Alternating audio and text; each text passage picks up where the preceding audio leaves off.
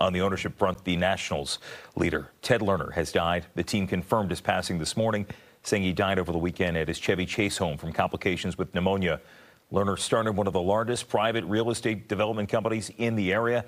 Back in 2005, he was the one who purchased the Montreal Expos from Major League Baseball, bringing a team back to the nation's capital for the first time in 3 decades. One of the things I remember my dad telling me was that he just really wanted to believe it was a place to bring community together, and this is how he did it. He really helped our city grow and prosper, and he made it so that, you know, people can live a good life, and we have this wonderful ballpark that brings people from all around the world.